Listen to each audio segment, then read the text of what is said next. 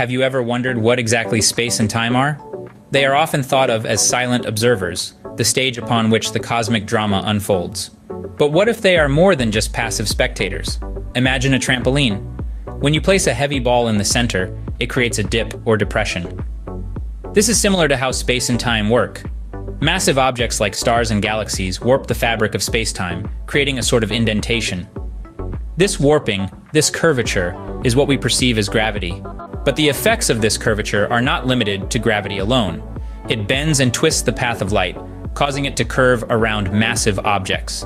This accounts for the phenomenon of gravitational lensing, where light from distant stars appears distorted as it passes a galaxy or a black hole.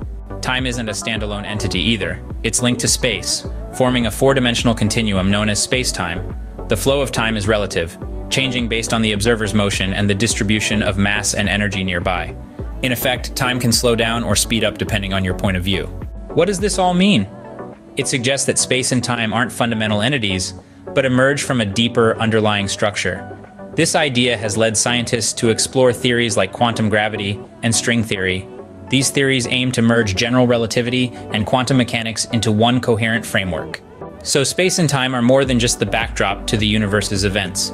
They're active participants, influencing the behavior of matter and energy at every level. Their interconnectedness, their warping, is fundamental to our understanding of the universe.